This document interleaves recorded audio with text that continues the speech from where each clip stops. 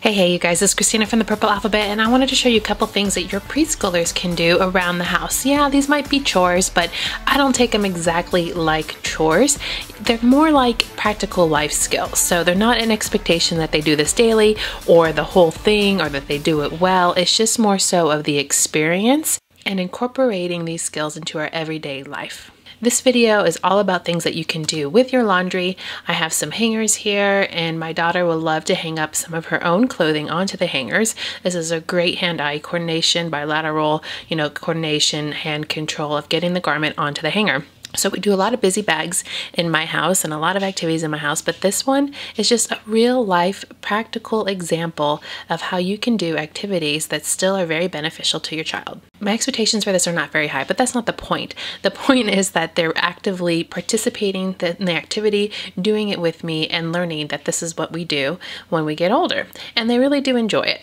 My 4-year-old will even go and hang it up in the closet. She thinks that's a lot of fun.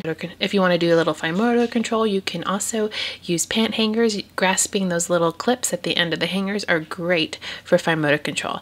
My little one has a little trouble with it right now. As you can see, I'm helping her out, but with some practice and some time, she'll get the hang of it.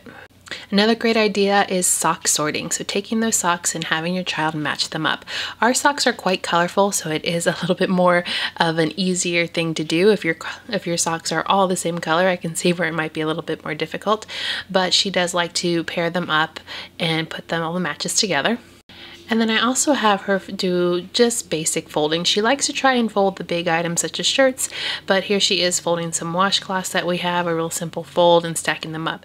Your expectations need to be in control, you guys, too. So just keep in mind they are not going to be perfect folds. They're not going to hang it up properly. You might have to go back and redo their work. But that is not the point. The point is that they're getting some great practical life skills. They're learning how to do this. They're spending time with you. And they're just working on all of that fine muscle motor control and hand-eye coordination. And another thing that's really easy for them to do is putting laundry in. Particularly if you have front loading washers, you can have them put in the laundry from the laundry basket or take it out and switch it over into the dryer. Let me know in the comments if you do any of these things with your laundry at home. I'd like to hear your experience. Give me a thumbs up to show your love, and click subscribe to see more videos like this.